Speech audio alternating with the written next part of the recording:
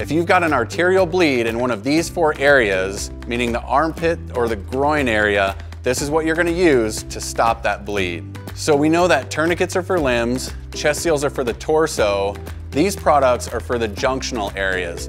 Junctional meaning where the limb meets the torso, armpit area, the groin area. It's too high for a tourniquet and it's still an arterial bleed, so we need to treat it, and this is the go-to product that you're gonna use to do that.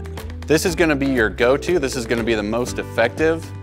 This one will work as well, but it does not have a hemostatic agent in it. If you don't have these products in your first aid kit, make sure to get them. Train with them, practice with them, and be able to use these in an emergency situation. Stay safe, stay alive.